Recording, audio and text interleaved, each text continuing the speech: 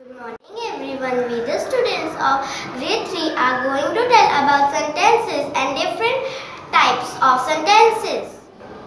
Declarative sentence is generally a simple statement that is used to provide information about something or state fact.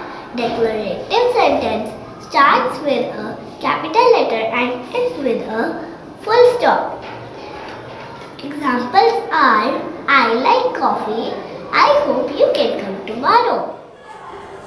An interrogative sentence is a sentence that asks a question.